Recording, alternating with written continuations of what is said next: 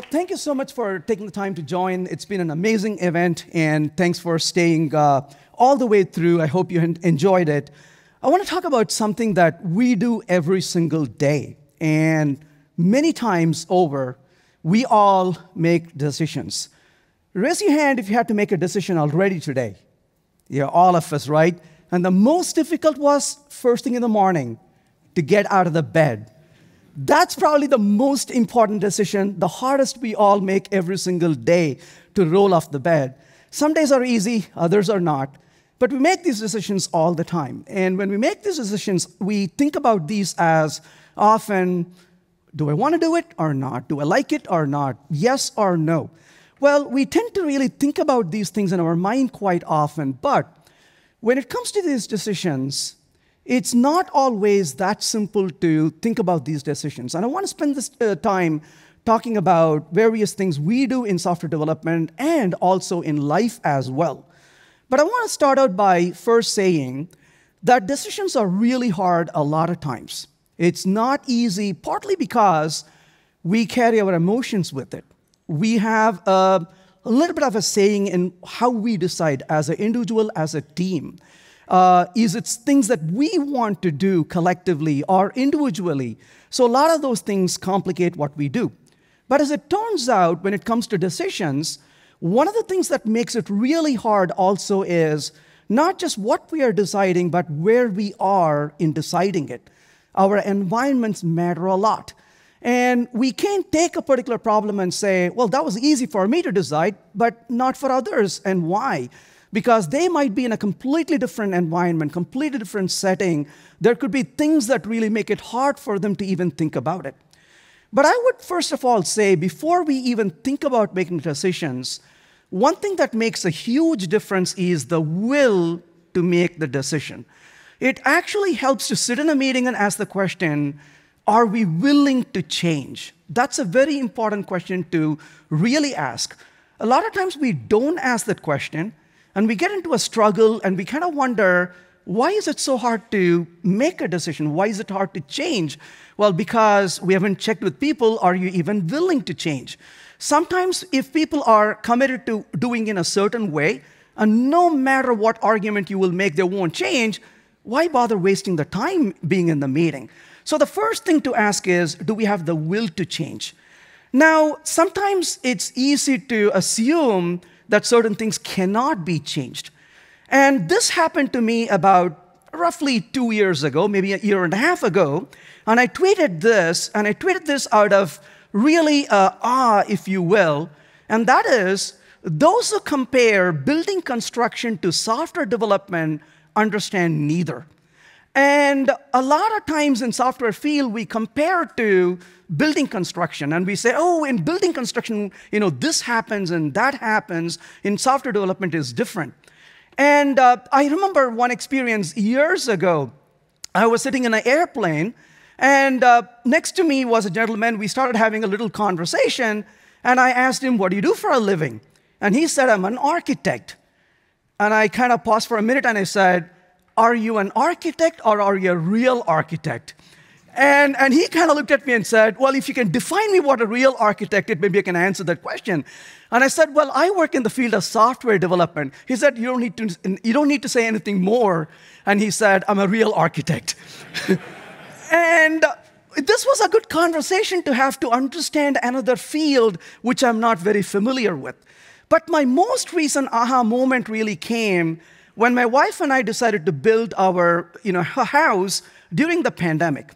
And we hired an architect.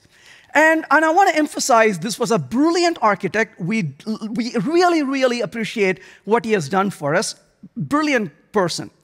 But when he designed this particular house for us, he said there's going to be 3 steps to get into the house. And we wanted to orient the house in a certain way. We wanted to make sure that it is in a certain place in the land. So there were constraints we posed on him. And when he finished his architecting, and he showed us the architecture, he had everything really done well, to the extent a lot of times I asked him the question, are you a mind reader? How did you know this is what I want? And he's like, well, I kind of figured this is what you're going after. But one thing that bothered me was that there were 3 steps to get into the house, either through the front door or through the garage. And I went to the architect and said, hey, I got a question for you. Can you get rid of those steps to go into the house? I've got parents who live with me in the summer. Mom and dad, not easy for them to climb the stairs and go into the house. Would be nice if they can just walk in. I'm not going to stay young all the time. There's going to be a time when I might need a wheelchair. And the architect said, no, you cannot remove those steps because based on the elevation, based on this, based on that, you need to have it. Right? Okay, can you put a ramp in the garage so we can take a wheelchair in? Oh, you can't put a ramp in the garage because you need a certain slope and there's a city code and et cetera, et cetera. You cannot do it. So I'm like, okay, fine. So we had a lengthy discussion about it. All right, we'll live with these steps. And then a couple of months goes by, and at 6:30 in the morning, literally, my wife gets a call from this fine gentleman who is David Hammer. And David says to my wife, hey, I'm here. We're digging the hole to build the foundation. So I got trucks over here, and we're just about to dig the hole. And my wife says, well, thanks for letting us know, but Venkat and I are busy today. We cannot come over there. Hopefully you can get started. We'll come and take a look at it later on. And this was about an hour and a half, 2 hours from where we lived. And he said, no. The reason I'm calling you is, do you want a zero entry? And she said, what is a zero entry?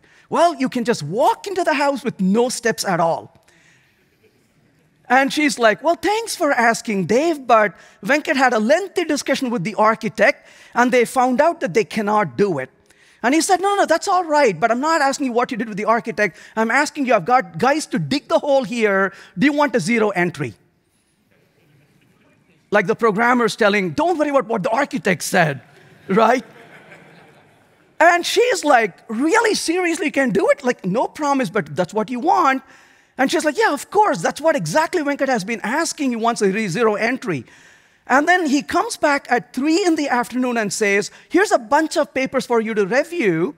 And you need to take really good care to review these. And once you approve, we are ready to move forward.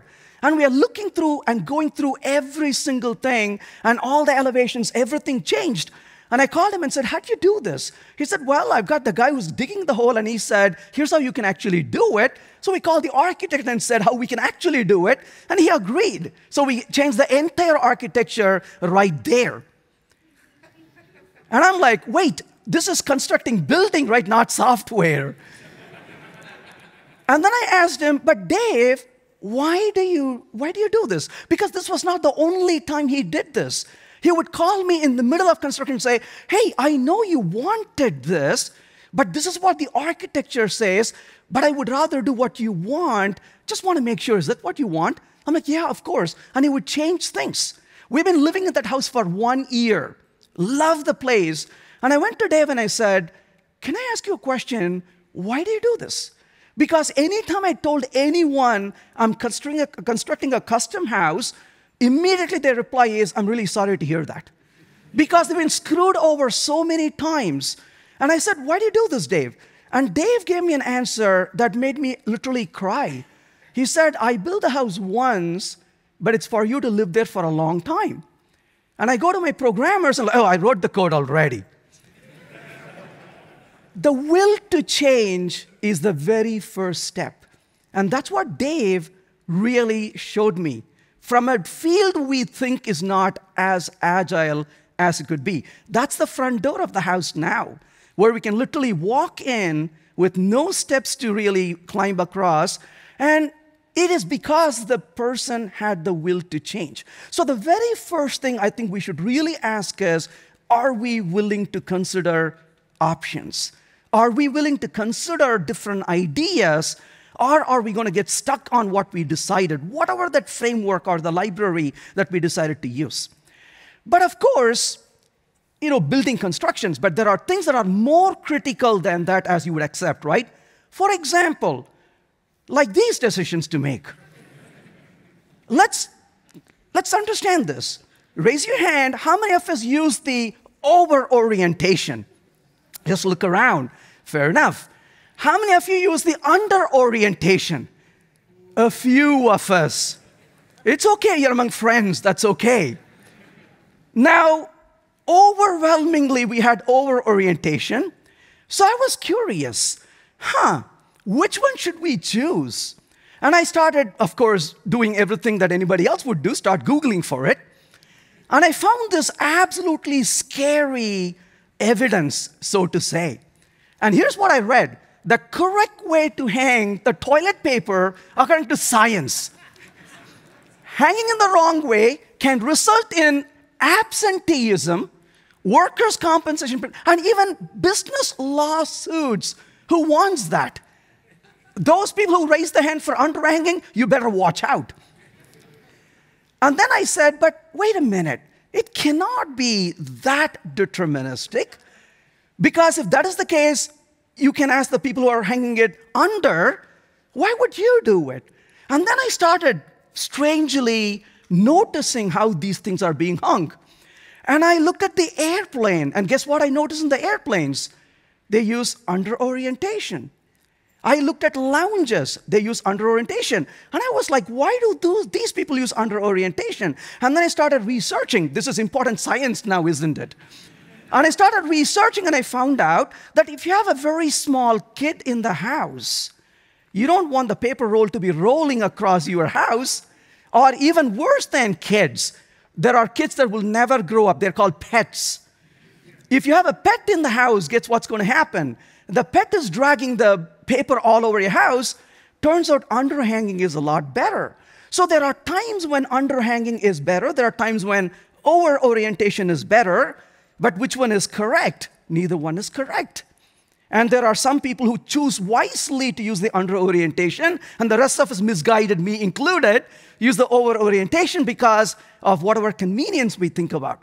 But there is no clear choice here as we can learn from this experience. But very few things in life are binary in nature. It's not this or that, and we need to really rethink about it. For example, let's talk about ego. If I ask you, is it good to have ego? You're like, oh, no. You should be an egoless person, right? We all are told.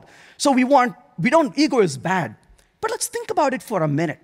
If I have zero ego, what's going to happen? I'm going to have low confidence, no self-confidence. Hey, what do you think? I don't know. What should we do? Well, whatever you decide. I'm not going to help you and make any decision because I have no ego. Low confidence, low self-confidence is not a good thing is not a good idea. But what about the quite opposite, overconfidence? Even to the level of being narcissistic. That's really bad also. And we know a few people like that, especially in the politics. We don't want that, obviously. So what we want is, we want ego. But ego, kind of like cholesterol, you need to have the right amount to be able to live healthy. I mean, you don't want anyone with no cholesterol, that's been dead. But you want reasonable cholesterol. So almost anything is really finding that balance. But here's another thing we can think about. How are you? In fact, I encourage you, go ahead, turn to the left and look at the person to your left and ask, how are you? Go ahead and ask. That's right. Go ahead and ask. How are you? Yeah, you heard a response, right? What did you hear? I hope you did not hear terrible, right? I hope you didn't hear that, right? Nobody said, oh, I feel terrible. If you did, you are the friend, get them the help they need, right? Did you hear fantastic, awesome? That's a proof you're sitting next to an American. Because that's what we say. You come to me and say, how are you doing? Great. Why would I say, okay? We want energy, right? We're doing awesome. So the best way you know you're sitting next to an American is just asking, how are you? Great. Fantastic. We are going to the moon. I was teaching a course in Sweden a few months ago. And good people, but they decided to have some fun with me. As I entered the room, they said, how are you? I said, fantastic. And they all kind of laughed. And I said, you seem to be laughing. And they said, yeah, we just wanted to kind of get a feel for how are you. I said, well, I guess you don't respond that way, do you? And they said, no, we don't. And I asked, how do you respond as a Swedish? They said, they're okay. Not too bad, not too great. Right there in the middle. What a beautiful sentiment, isn't it? I love that. But don't expect me to say that, right? I'm fantastic. But the point really is, again, there is this balance we need to think about. And that Swedish balance is something I really admire. A bit of a humility, a humbleness. At the same time, hey, we are going to be doing great. Should I be an optimist or should I be a pessimist? Some of us are optimists. We know who they are. Some of us are pessimistic. I like to call them as being more realistic in general. But then I came across the story of a pessimist and an optimist who walked into a bar. And I was like curious, what happens next? So the bartender, of course, asked the question, how are things? And the pessimist chimed in, saying, it cannot get any worse. And the optimist corrected. And so, should we be a pessimist or should we be an optimist, right? Is the question. Again, there's no right answer to this. If somebody is overly optimistic, we are blind to reality. We may drive the team to a disaster. If somebody is entirely pessimistic, we're not moving anywhere. We want a realistic situation. Be optimistic, but not overly optimistic. Be pessimistic, but not overly pessimistic. Again, a balance. Should I say yes? Or should I say no? That's a question we need to ask ourselves oftentimes.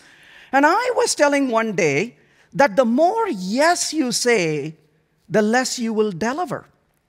And, the people who say yes all the time are the most dangerous people. Because, can you do it? Yes. Can you do that? Yes. Can you do this? Yes. How come nothing got delivered? Well, I don't have time for any of those because I overcommitted.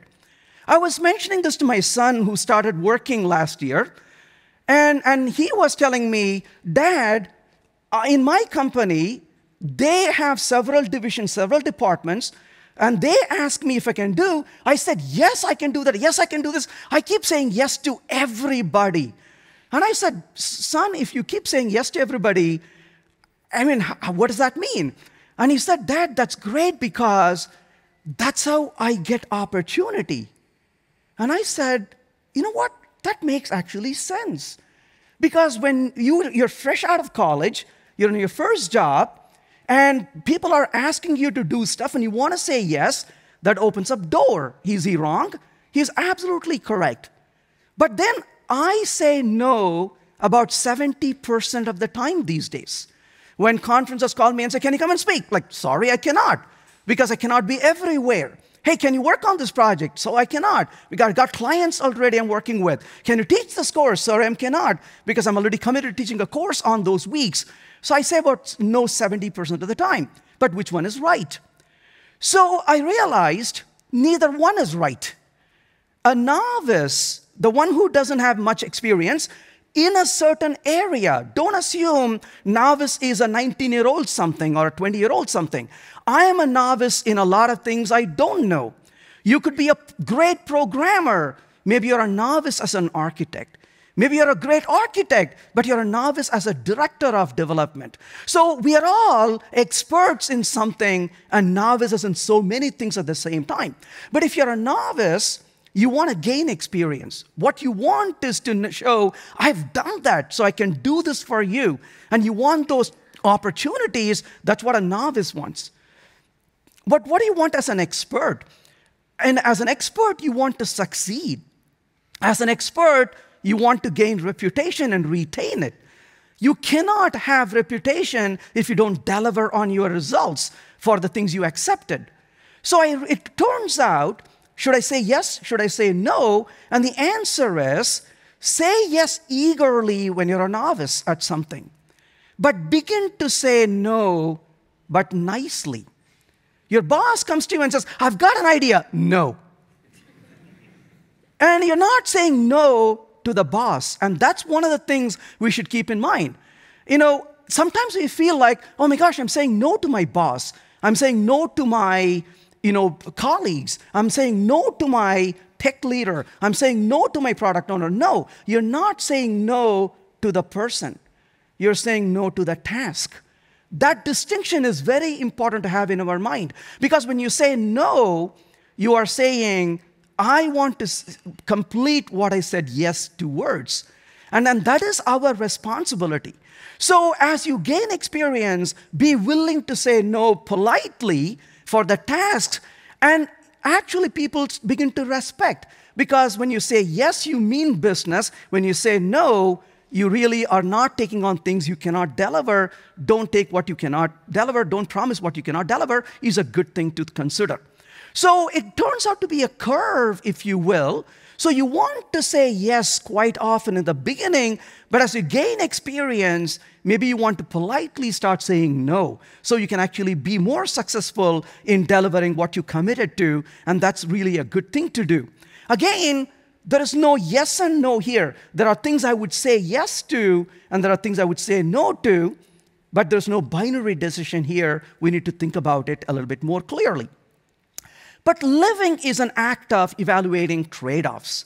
So this is fundamentally what it comes down to for what we do in our profession and in our lives. It's evaluating these trade-offs. For example, you can very rarely decide on things in isolation. So rather than thinking about decisions as a switch that you can turn on and turn off, what if we start thinking about decisions as interconnected dials? And they are not just dials, but interconnected dials. If I were to change this dial here, unfortunately, it affects yet another dial that I cannot really control. So they are very interconnected dials.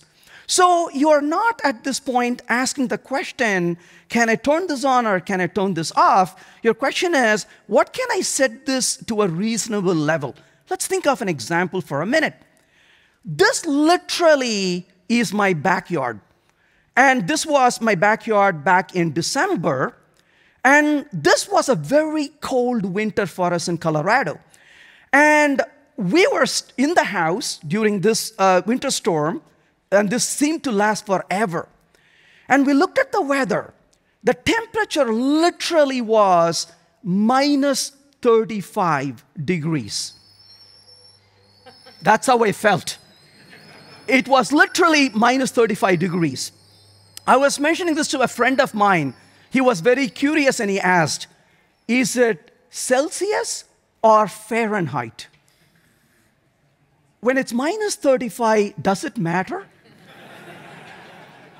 Because it doesn't matter. Celsius or Fahrenheit, it feels like hell. I was curious and I looked up and I found that minus 40 is the best number because it's the same in Fahrenheit and Celsius. But it was cold. And of course, we had children home, which is nice to have them away, being away, they come home. And what do the children do when they come home? They live in dorms, they live in their own place, things are warm, they're in mom and dad's house. Ooh, it's chilly, isn't it? Like, yeah, it is chilly, it's called winter, son. Could we raise up the temperature a little bit, please? And guess what happens?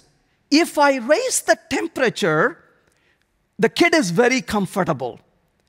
My wallet, not as much, because I'm spending more on energy.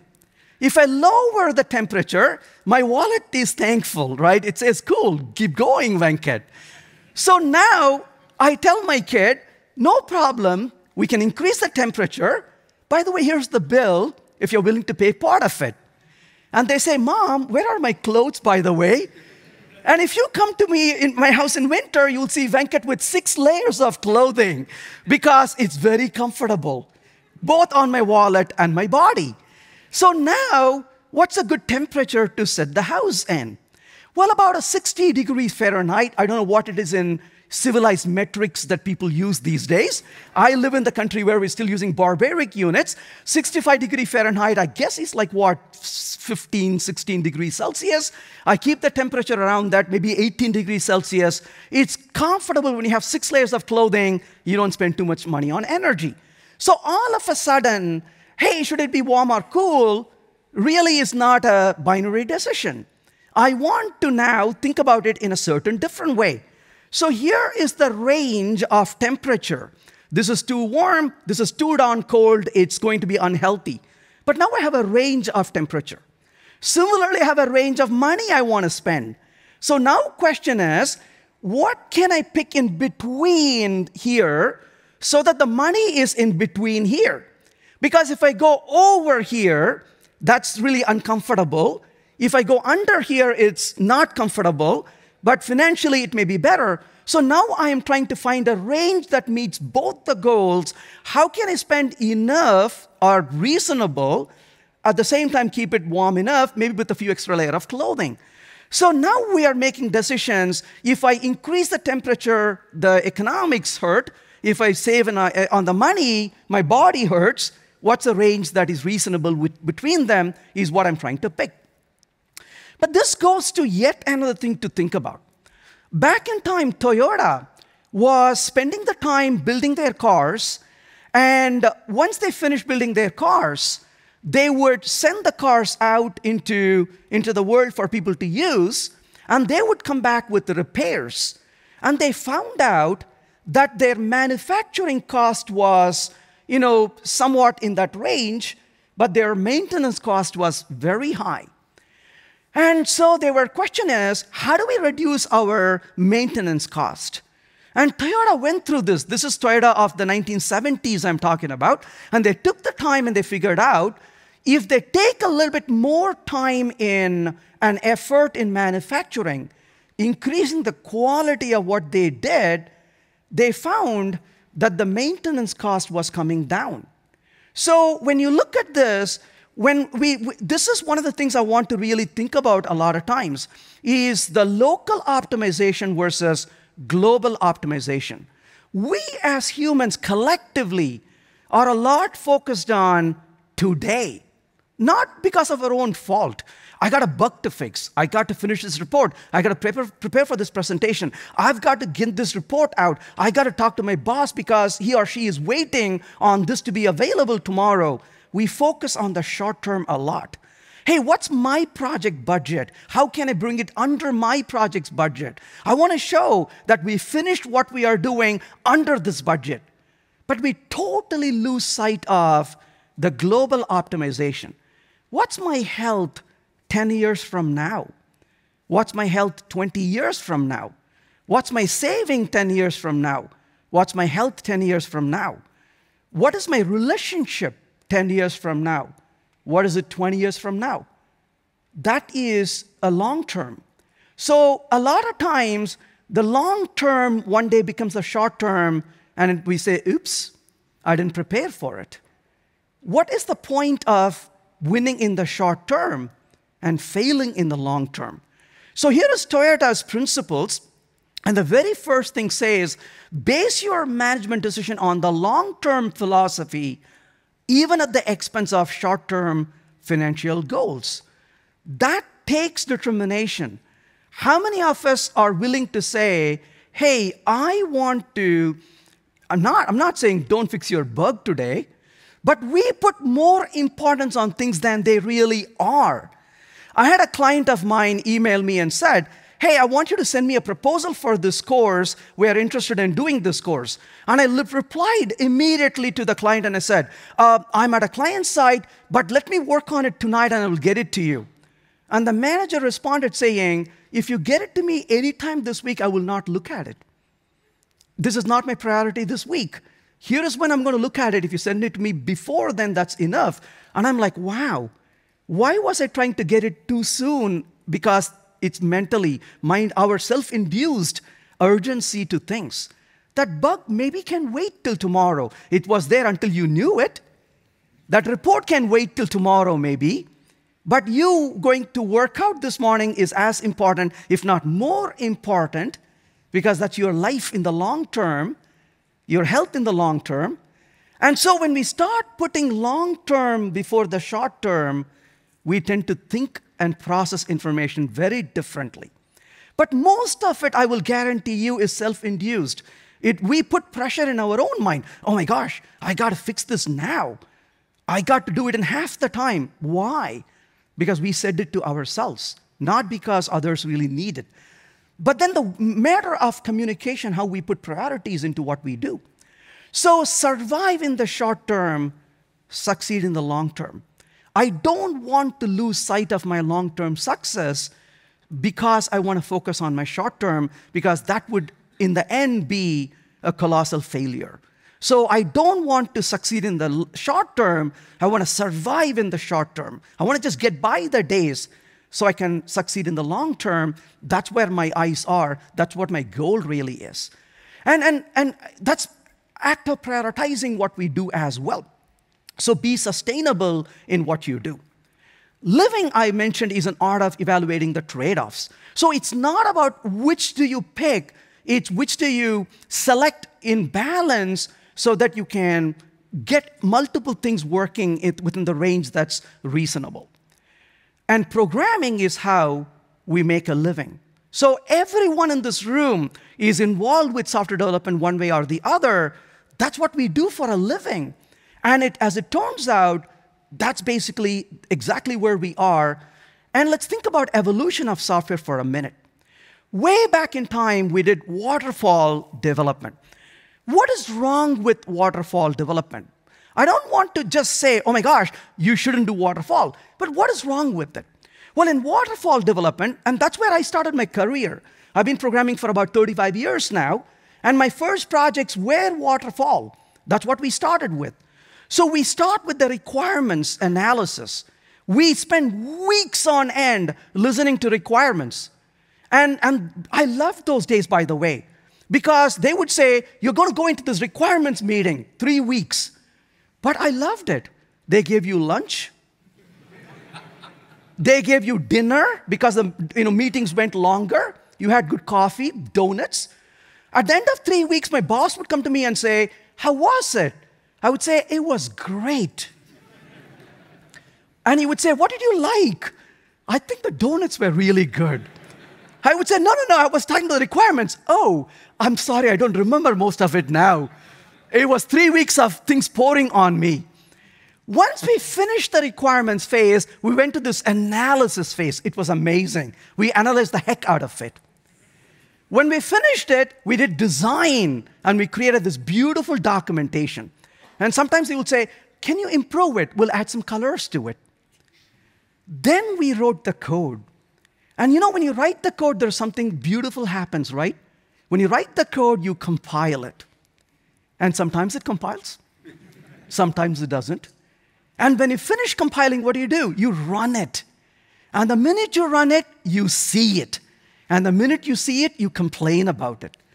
And now you say, no, that's not what we wanted. You need to change it. Software exhibits the observer effect. But isn't that good? The problem is, we started with requirements, analysis, design, and here we are in implementing. We haven't gotten to testing yet. And you look at the schedule and say, whoa, that's the end of the timeline. And you look at this and say, and they're saying, but that's not what we wanted. You're like, what do you mean that's not what you wanted? We went through analysis, we went through design, but none of that gave us the feedback we needed. So the minute you run the code, it's not what you want. But that moment in time, when you see where you are to where you need to be, that moment is called panic. That's what hits you hard in waterfall, is you look at this and say, oh my gosh, there's not enough time. And what do you do when you're in panic? You become irrational. When you're irrational, what do? You do stupid things. And what happens when you do stupid things? You're more in panic. This becomes a vicious cycle. And the only way we get out of it is we change jobs. And what happens? You enter into something that's already in panic mode, right? And this eats up everything. Oh, don't worry about this exercising. That can wait until the next project. And we work long hours. We screw our health. And we are in the cycle. We jeopardize everything, including our health and everything else around us. That didn't work really well. Well, now, of course, the good news is we're doing agile development. What does that mean? No design. How does this work? Don't worry about it. We are agile. What's the schedule? Don't worry about it. We are agile. What? Don't worry about it. We are agile. How could that possibly work? That's not being agile. That's being in denial. I call this the fragile development, not agile development. I go to companies and they say, Venkat, we want you to know we are agile. I say, I'm so glad we got that out of the way. Now let's talk about what you actually do.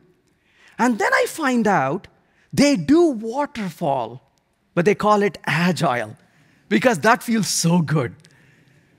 But the question is this working for us? So yeah, no design doesn't help us. So planned design doesn't help us. Emergent design completely messes up with what we do. We need to strike a balance. What if we do a just enough design? Maybe we can do an evolutionary design, but that requires effort. That requires governance. One of the most important things in agile development is adaptive planning. One of the things really important is adaptive planning. Planning is so important, we continuously evaluate our plans. If we don't do adaptive planning, why bother even doing it? So again, there's a balance we need to strike. I started my career programming in languages like C++. That's what I spent most of my time writing production software, C++. Then I picked up Java and C# and languages like that. And all of a sudden I realized I've been programming only in statically typed languages. And then somebody said, you should really try dynamic type language. They had good intention. But the very first dynamically typed language I tried was JavaScript. Heck, that's it, I was done. No way in the world I'm going to do that nonsense, right? And I went back to programming in C++ and Java and C#, and then more of my friends said, you should really do dynamically typed languages. I'm like, are you serious? And then I started embracing the idea of writing automated test and test-driven development. And when I started doing test-driven development, I realized, whoa, compilers are great because they give you feedback. But that's not the only type of feedback you can have. Your automated tests can give you feedback too. And the minute I started embracing more automated testing is when I started programming more in dynamic type languages. I program in Ruby and Python and Erlang and JavaScript as well. But the point is, now I don't fear those languages. I don't let them control me because I have control over what I do. That feedback loop can make a difference. Then I realized, wait, there is benefits to both of these. Design by contract can help me with fewer runtime errors. Not no runtime error, fewer runtime errors. It can help me to compile the code and check for validity. I can look for conformance in the code. Those are good things. But dynamic type languages give me design by capability. That gives me the ability to write more extensible code. I can be very flexible. I can make it more evolutionary. I can do meta programming a lot better in these languages. And all of a sudden, I've got a set of tools on my hand that I could never experience in a language that is fully statically typed.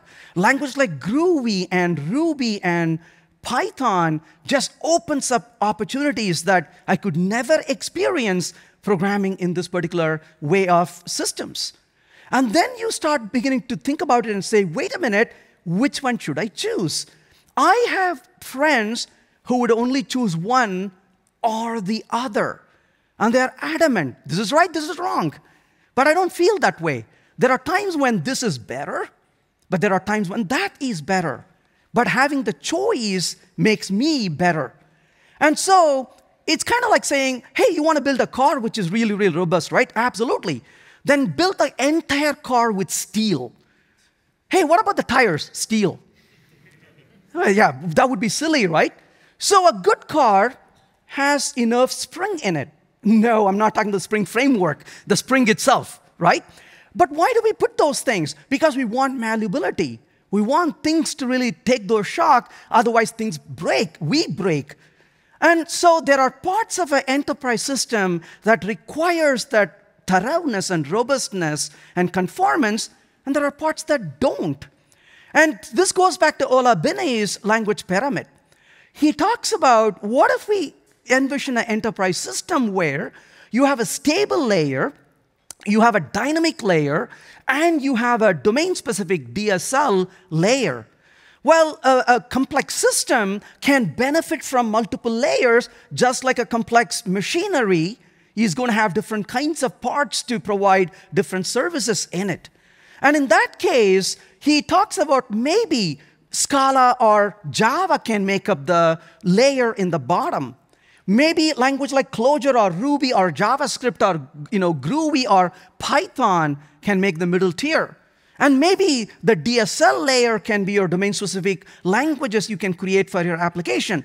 Now we are thinking about application very differently, saying, hey, which layers can benefit from which languages? We make decisions based on that, rather than saying everything has to be just one language or one way of thinking, one way of doing, and we tend to really think about a system differently.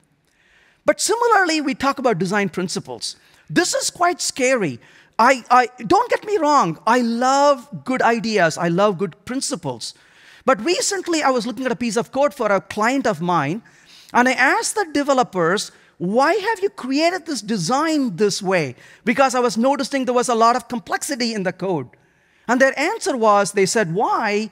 We wanted to use solid principles. I'm like, well, wait, if you're using solid principle, if your design is really complex, what's the point of using that principle? Well, they've gone overboard. Their goal now was to use a principle rather than asking the question, what are we trying to deliver as a result of our effort? We cannot lose sight of that. So a lot of these things can be used in a way we end up with very poor solutions if we only focus on this one thing I have to apply over and over. For example, let's just take things a little bit about things we've been told, things we've been taught about. Reuse. How many of us like reuse? A lot of us, right? Absolutely. Because we've been told reuse is good. We have to reuse what we create. Create reusable code, create reusable function, create reusable class, create reusable libraries and frameworks. We're after it. How many of us think we should increase coupling? Raise your hand if you think we should increase coupling. One person wants to increase coupling. How many of us think we should decrease coupling? Most of us think we should decrease coupling. Now, what we just did is we contradicted ourselves, unfortunately, right? Because what happens is, if you increase reuse, if you decrease code duplication, by nature, you are increasing coupling at the same time. And that becomes a bit of a trade-off. For example, if you put coupling on one hand, reuse and reuse on the other hand, if you have low coupling, you have low reuse, and you have more duplication, because you don't want to depend on it. How do you not depend on something? Make a copy. You're not depending on that anymore, but you're duplicating. Oh, I don't want duplication, I want reuse. Great, create a shared library for that. What did we do? We increase coupling. Now, gosh, which one is right? Neither one is right. The question to ask is, what are you building? Why are you building it? What's your end goal? Imagine this for a minute. We take the time and we build all these infrastructures. We focus on software principles. Reuse is important. Keep it dry. Don't duplicate. So what did we do? We create this reusable library. And we put all these code to depend on it. And we are celebrating this as programmers, right? This is awesome. We've done a wonderful job writing this code. The poor product owner comes to you and says, excuse me, can I ask you to make this change? Oh, you want that change? No problem. When can I have it? 8 months. 8 months? Why do you need so much time? Dude, you don't understand software development. You simply don't. In software, we do things in a certain way. Your change request will go to this particular team. They evaluate it. And then it trickles down to all these other teams. By the time they are done, the customers don't need that anymore. They don't even remember asking that feature from you. What's the point? We lose sight of why we are here by focusing on how we should do things, so religiously, if you will. I'll give you an example of this. There is a company, I cannot give their name, that I was consulting with, a very large insurance company in the US. And I was sitting down, working on a product, and I looked at this developer, and I asked a question. And I really wish he said no. But the question I asked him was, here's a class, can look at the database table for this class. And I wish he said no. He said, sure. And he opens the schema and shows it to me. And that one class I was looking at in this application, I'm looking at the table in the database. It had 800 columns in that table. And I said, it's got 800 columns. He said, uh-huh. And I said, one table with 800 columns. He said, no. Every table has hundreds of columns in it. And he shows me all the tables, and every one of them with hundreds and hundreds of columns in it. And I looked at him and said, you have a schema with many tables with hundreds of columns in it. He had no emotions. He just said, uh-huh. And I said, why? He said, because they need to use it. And I said, who uses all this? He said, everybody. Their enterprise has thousands of applications, and all the applications, guess what they do? They put their hand to the schema. Now think about this for a minute. That massive mother of all schemas is sitting there, and everybody is pointing at it. Now maybe you decided to go to an interview with this company, and you're having a good time talking to them, and around lunchtime they say, why don't we go to the cafeteria? We've got a great cafeteria. Let's go have lunch. So you're down having lunch with them. Everybody is having a good time. People talking politics, talking about next JavaScript framework. People are talking about a lot of bad things. And then you notice, way back in the room, all the way over there, away from everybody else, there's one person facing the wall and eating with nobody nearby. You said, who is that? And they say, we don't talk about this person. You're like, really? What happened? And they say, well, 3 weeks ago, he tried to change the schema. And he's on timeout for 2 months. Bad things can happen, right? So when you walk into this company, what do they tell you? They give you one thing to remind you. And what is that? They tell you, don't screw up. That's what they tell you. Don't screw up. Because for them, the most important problem is called stability. Don't change anything. It's business as usual. If you want to change the schema, send a change request. Whom do I send it to? You send it to the schema team, and they will evaluate it. Hey, I want to make a change to the architecture. They had an architecture committee, by the way. This architecture committee will review every single change, and they will approve it in the next about 18 months. Architecture committee is where innovation went to die in this company. How can you work in such an organization and produce result? Because your goal is to maintain stability. Code stability took precedence to business agility. Nothing changes. You want a change? Request for it. Eventually, 2 years later, it'll show up, and you don't even remember why you asked for it. So if your goal is stability and reuse and avoiding duplication, beautiful, you got it. But the business, who cares, right? We're great. We're having a fun time developing software. But if your goal is business agility, how can I respond to the business's need? Now we have to rethink about it. I'm not suggesting that with vengeance, we should go duplicate code. No. Same thing with encapsulation. In this company, the database schema completely spoiled any reasonable effort to encapsulate. It totally fails the open close principle, if you talk about principles. Because you change the schema, you mess with every single product. There was no encapsulation. So we're not saying duplicate with vengeance. That's not your goal. But the question is, reduce duplication, but prioritize encapsulation so you can provide business agility. This is one of the driving forces behind doing microservices, if we really are doing microservices the right way, for the right reasons, that is.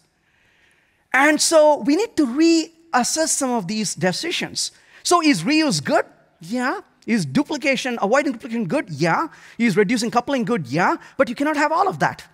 And is encapsulation good? Oh my gosh, that's one of the most important aspects we've been drilled down in object-oriented programming. But we lose sight of all of that because suddenly we realize, oh my gosh, what about encapsulation? Oops, we didn't realize we violated it completely. And that becomes a problem as well. So evaluate trade-offs. It's never about this versus that.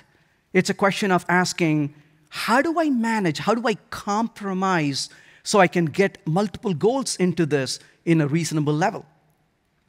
I'm a huge fan of functional style of programming. But that doesn't mean that's the only way to do things. I like imperative style of programming as well. When I write code in imperative style, what are some of the benefits I get out of imperative style of programming?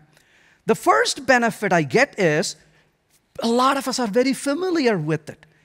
You can find almost any developer who can write code in imperative style. There is strength to it.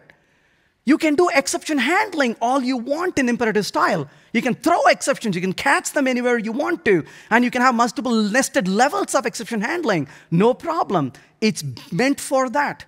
You can receive really raw performance in your code as well.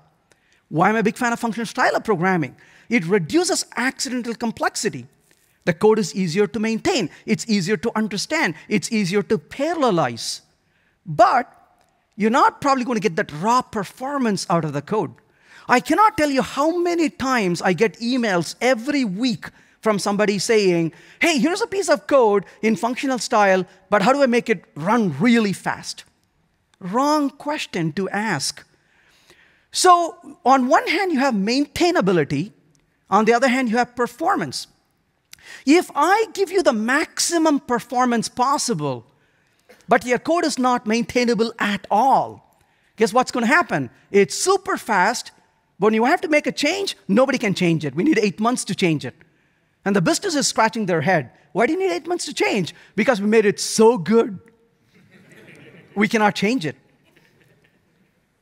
But if I only care about maintainability and nothing else, the software is doggone slow. Nobody wants to use it. So we got to strike a balance.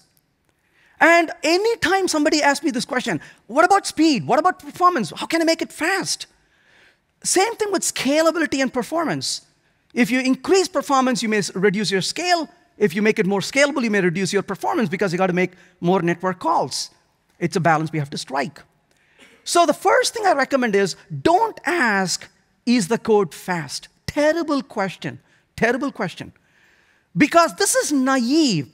When people email me and say, here's an imperative style code, I wrote it in functional style code, how do you make this code fast? Am I like, why? Why do you want to make this code fast? Because saying that I want to make the code really fast is like saying, I want to buy the fastest car in the world. And I always ask the person, where are you going to drive it? If they say, why in middle of Bangalore? Or Boston, for that matter, or London. I'm like, dude, get a bicycle. That's going to get you faster around town if speed is important to you. So you cannot really expect fastness of the code. The most important question you want to ask is the speed adequate? That is the question we want to always ask. Is the speed adequate? If my code is adequate in performance, then I want to see if it's maintainable as well.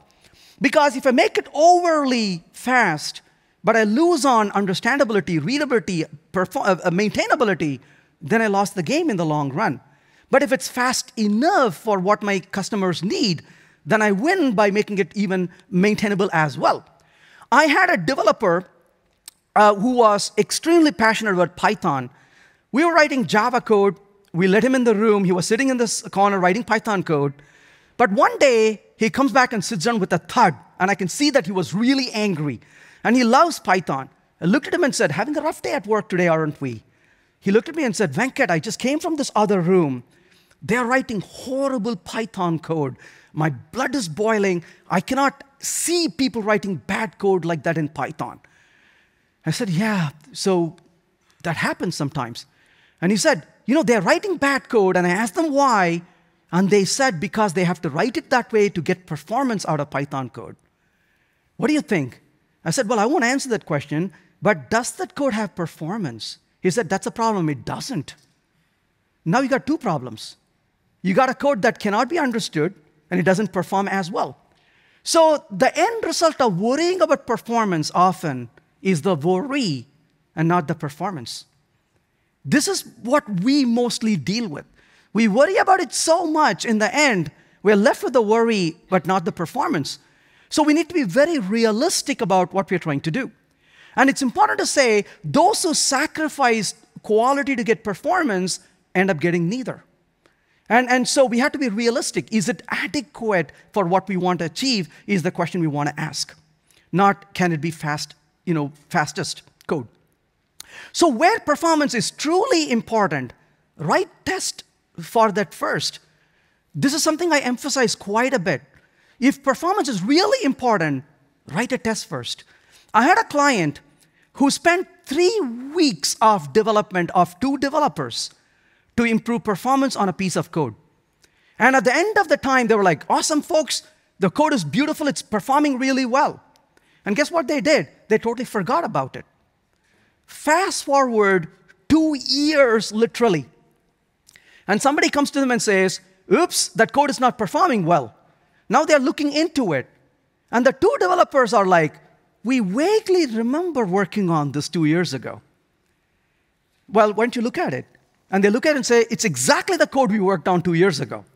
But people have been changing it for 2 years, and the performance is gone. So what do? Fix it. They spent 3 more weeks again fixing the code. What was wrong? They never put a test that verified the code performs adequately. Had they taken the time to write the test before they improved the performance 2 years earlier, guess what's going to happen? A year into it, somebody makes a change, and the unit test pass, but the performance test fails. They're like, oops, we got to go back and take a look at it again because it's not adequate. So if performance is really important, write a test for it. And people will say, my gosh, it's hard. Well, if it's hard, why are you doing it then? Because you don't even understand. Why would we want to do what we don't understand? If we cannot really describe it, and yet we want to modify code to solve it somehow. So this makes us ask better questions. What are the requirements? What are the needs? Designing and architecting is really evaluating trade-off. So the decisions are no longer binary. They really are trade-offs we have to evaluate, compromises we have to take. We got to ask the question, how can I get this in this range without losing on this other thing? How can I balance it out? And fundamentally, designing and architecting is evaluating trade-off. So identify, first of all, what is really essential for your applications. Don't try to throw together things based on emotion or hearsay. Hey, what are the things that are really, really important for the application from the customers, from the usage point of view? Once you can define what's essential, then prioritize what is really important. And then start focusing on those things that are important to bring in within those ranges that are possible. And evaluate the trade-offs for the things that are really important. So don't make binary decisions, because decisions are not binary, and it's a range in which we are trying to select. And it turns out decision-making is an optimization problem. And optimization problems often don't have a single solution. We try to pick from a collection of solutions, all of which are reasonable, and we want to choose what is better of the options we have available. And decision-making is an act of considering and evaluating and accepting compromises as well. And we should be willing to accept that this may not be the best we want, but it's good enough compared to other things we want to accomplish as well. So the most important thing when it comes to documenting, so when we are all focused on developing applications, what can we document? And I would say the most important thing you can document is the why.